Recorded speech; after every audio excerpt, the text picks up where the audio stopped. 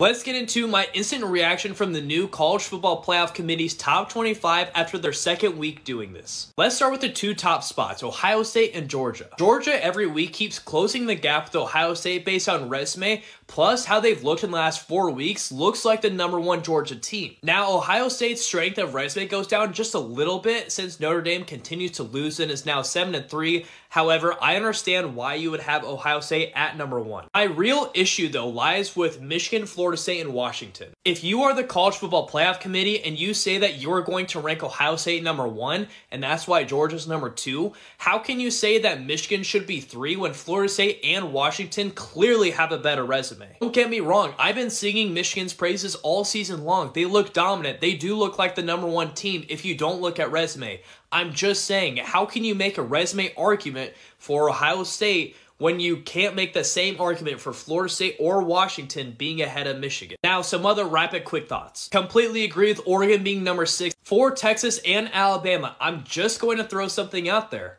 Last week, we all said it was okay for the committee to put Texas above Oklahoma, even though that Oklahoma beat Texas because they have a similar body of work. Yet when Alabama has a more impressive resume so far than Texas and a similar body of work, I think you can make the argument that Alabama should be ranked ahead of Texas.